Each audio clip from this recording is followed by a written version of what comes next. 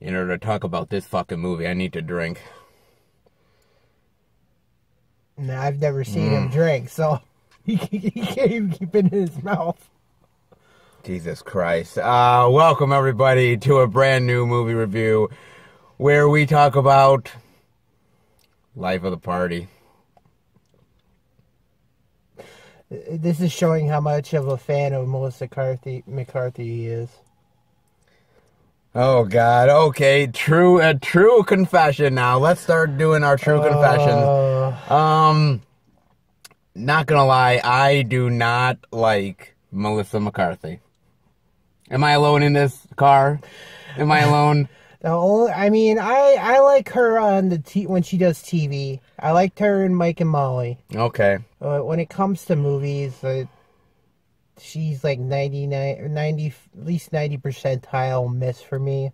If she does have a hit, it's got to be a rare damn movie. Let me tell you something. People loved it. I hated Bridesmaids. You loved it. You were smiling through that. Oh, God. You know what I think it was? I think it's because it had her and Kristen Wiig in it. He loves her so much. You know, look, is Melissa McCarthy as bad as like Rebel Wilson? No, I really don't like Rebel Wilson. I don't dislike the person personally. I just don't like the movies that she's acted in. I mean, seriously. Here's the thing. It's like, I just don't like a lot of her, well, whether it's The Heat or, you know, all the other stuff she's done. Remember the one where she did the spy movie? Oh, yeah, I didn't. She's not, honestly, I can't believe her as in an action movie, because, come on, it's not believable. I just don't believe it. Now, look, here's the thing about it, right? We saw the trailers for this movie. Hey, before you even texted me tonight, I didn't even think I was going to a movie tonight, so... Well, that's true. Look, I texted this mofo saying, hey, you know, you want to go see a movie tonight? And, you know, you're like, I was just going to sit at home and do nothing until the next day. I was going to drink regardless, so I guess they think if I ain't no drinker. Probably the first drink you've ever had. It's good, though. You better hope you don't get pulled over later. I mean, where do you want to start with Life of the Party? Alright, well, let's give you a little casting. You got Melissa McCarthy. Yeah. You've got Ryan, how do you say her name? Maya Rudolph. Oh, Maya Rudolph, yeah. I don't know that. I know her name's like, I don't want to mispronounce her name. It's Adria. The last name starts with A. She was in Emerald City, the TV show before it got canceled. Okay. She was in Pacific Rim 2. She played the main female engineer that was Scott Eastwood's love interest. I've seen her in that and the True Detective show. Other than that, I haven't really seen her in anything else. Yeah, she was good in it. Gillian Anderson, or not Gillian. Now, wait a minute. Gillian Anderson was in this? I met Gillian Jacobs from Community. Okay. Who else do we got in here? We've got, what is that one actress name from Modern Family? Bonnie something. Somerville or something. Something like that. She was in a Julie Bowen. Yeah. Julie Bowen, yes. Why am I thinking? I don't know what the hell you were thinking. Were you drinking that? How long? Kind of half out of it. So, we've also got.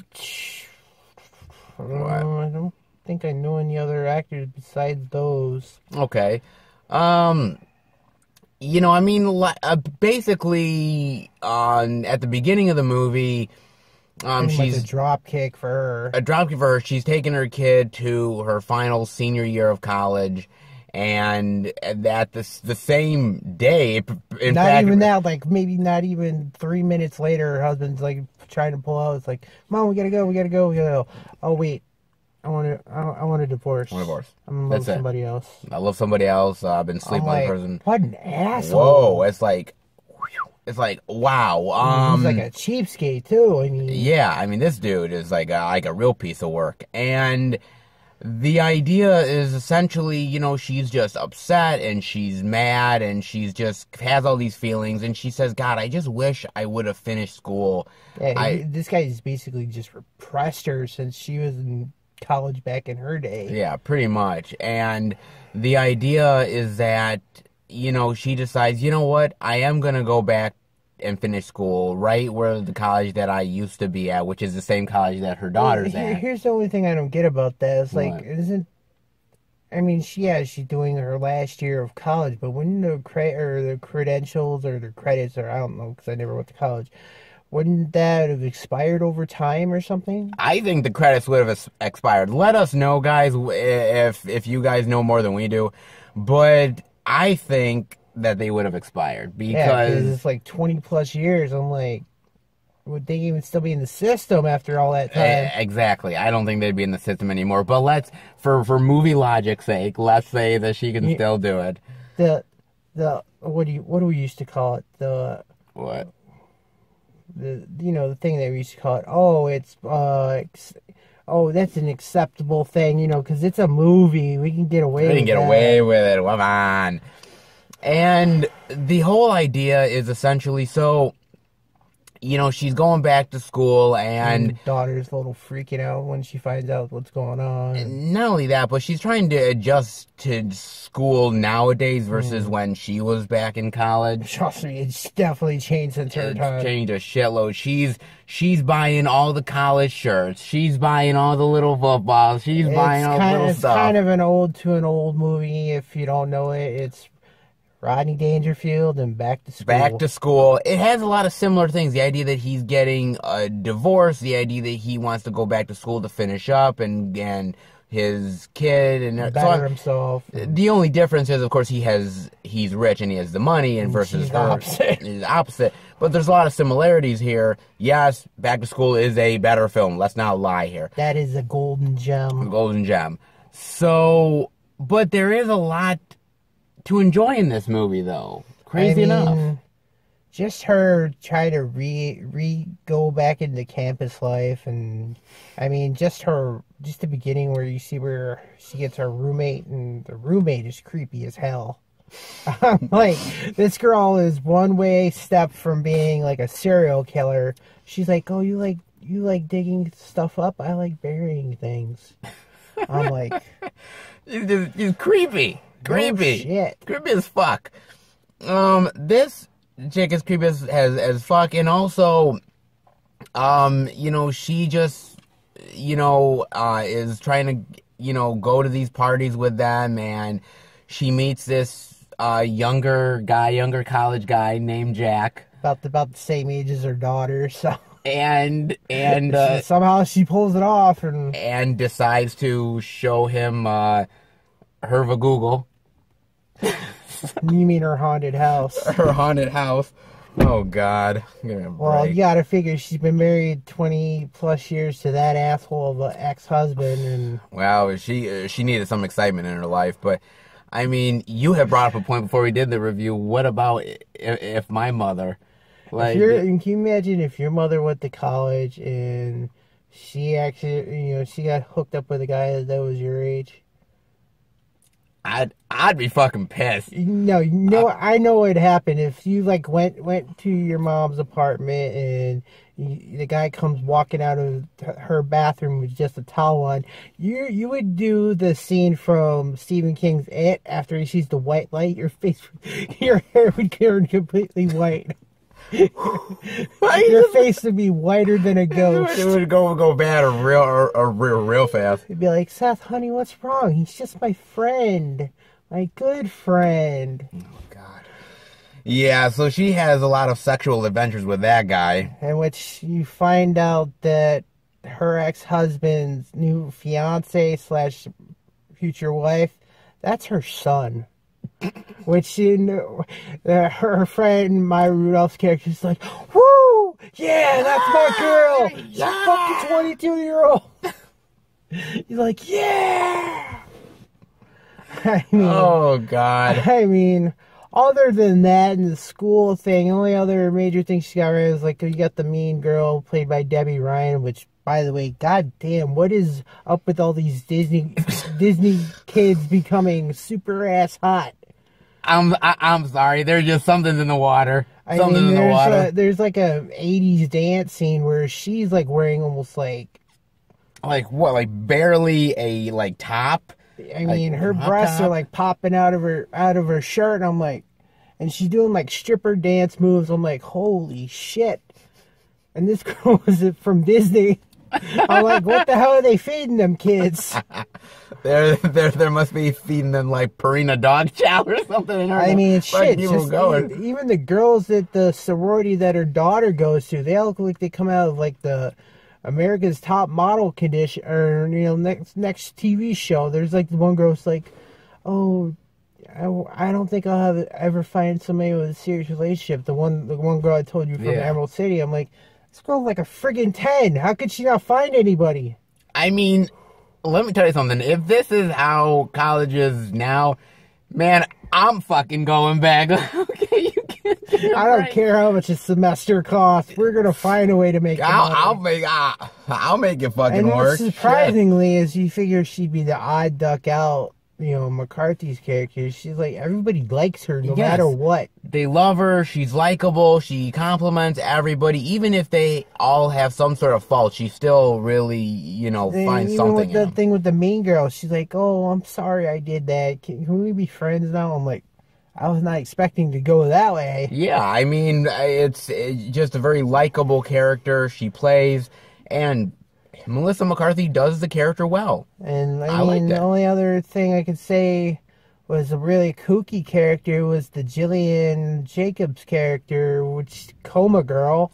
Yeah, Coma Girl was like really out there. She's really out there. She's very likable. You tend to, it's kind of, you like the goofy, sarcastic chick. And you like the character, but you're like, something's off about this chick. She's a little, I don't think she fully, her brain really came out of that coma completely. Yeah, and there's things in the movie that they are trying to set up, but it doesn't really pay off. They don't really use it that well. They don't really use it that well. There's certain moments that don't really use that well, and there is some moments, not gonna lie, there's moments that are really like cringeworthy in the movie. There's a part where she's like commenting McCarthy's roommate in the beginning. She's like, I like your style. I'm like, are they hinting toward that they're gonna become something, or like some weird thing or something? And I gotta tell you, there were moments in the theater that we were watching the movie. There were a couple people sitting near us, and they were like, ha ha ha ha ha.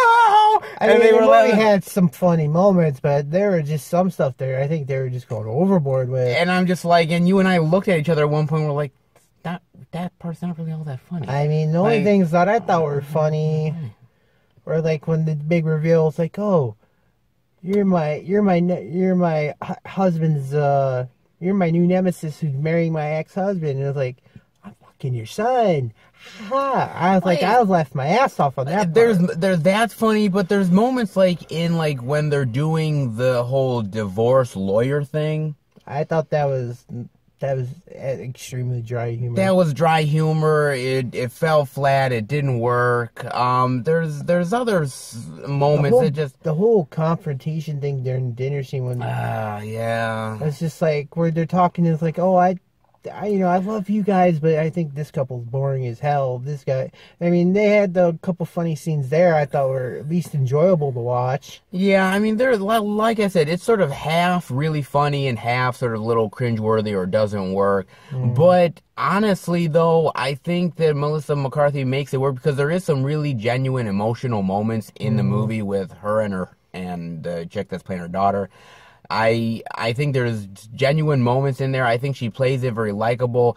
She's playing it for laughs, but she's not playing it for for the most part, not really stupidity. I think she's playing it for a genuinely motherly type of role. Yeah. That just happens to be like, I'm trying to get used to life in a different way. But it works. It really does. I mean, the only other thing I could say was... I think you get to see some of the school classes that she's taking, in archaeology and stuff, and there's like near the end, they like at the midpoint of the semester, I'm like, Wouldn't you, if you're gonna do this movie, why don't you just show it from like beginning to like getting near the end? You know, like near the finals. You know. Yeah, they didn't really show that. They went to like the halfway point where she's at the midterm level. I'm like, it's kind of a rush, ain't it? Yeah, they kind of. It felt like at the end of the movie they were kind of rushing it a bit. They felt like, okay, well, we've done most of it. We kind of gotta get going because it's like that, and there's some plot holes that they never finished, like the Jillian Jacobs character. She's not, she's enrolled in college, but she's not really taking any of it really seriously. I understand she's been in a coma for 8 years, but come on, and you're just like. You're just doing this class because it's easy, and you're still failing. I know, like really, and her math is horrible. Oh my God, these chicks' math skills are terrible. Shit. Holy if they're the future fuck. accountants of America, no wonder we're in trillions of dollars a day. Yeah, no shit. Like, I mean, again, I think there is those genuine great moments that do make you laugh. There are those other moments that, just kind of fall completely flat. I will say this much. Man, comedies nowadays, man, are just really tough to do. They really are, man. And what was the last good comedy me and you saw together? Well, the last great comedy I saw, Nick and I saw, was Game Night. We really enjoyed Game Night a lot. Like I said, there's a lot of comedies. Ron and I really saw a great one in Super Troopers too, which you were. Yeah, I was there. Yeah, you were there with us. It was good, but it was no original. But it was no original. But again, comedies are like almost any genre now. Just a straight genre. A lot of movies now are hit and miss. Yeah, they are hit and miss. And does this one completely hit the mark all the time? No, not really. It doesn't always completely hit the mark. But I think overall, though, surprisingly, I actually really did enjoy it. Actually, yeah, I mean. I have to say this is probably one of the more enjoyable McCarthy films. It honestly is, and it was a fun time in the theater. What are your final thoughts and grade rating on Life of the Party? Well, like I said, there was a couple that, and there was a couple plot holes and how they rushed from midterm to like the graduation part. I'm like, yeah.